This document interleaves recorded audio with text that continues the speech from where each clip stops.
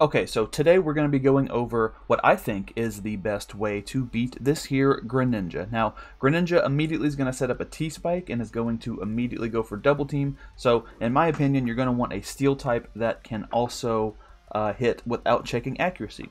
So, I figured, why not Kingambit? This particular Kingambit is max attack, max speed def, just to be able to take those hydro pumps better. And the first thing you're going to want to do is make sure you have 2 Swords Dances up. Now, this time I actually have kind of helpful allies, so he gets parried pretty immediately, and that's kind of nice. Usually, you can't really expect, usually it's just you know, you can't really expect these guys to be doing much on your behalf, you know. So, you're going to hit him with 2 cleavers, you have the Shell Bell, so you're restoring HP each time.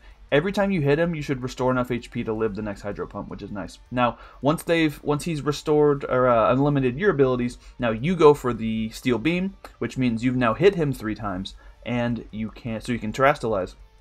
They get their shield, and you now faint. So when you come back in, your Supreme Overlord activates. I believe this particular time only 4 allies had died, but usually it's all 5 because they're usually pretty weak. So you have 50% boost to your attack. You set up 3 Swords Dances. You're already able to terrestrialize.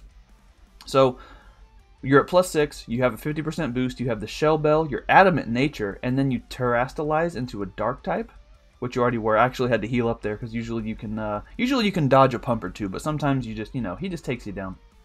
So you're able to go for the Tera Dark. You now have quite possibly the strongest, most accurate move to hit this guy with. And actually, I did some research. When you're not Tera'd, and the shield is up, you're only doing 20%. When you're Tera'd but the move is a different type, you're doing 35%. And when you're Tera'd and you use a move that is the same type, you're doing 75%. That's what that shield means. So we're doing 75% damage at +6 with the 50% boost from the Supreme Overlord. We're doing a lot of damage.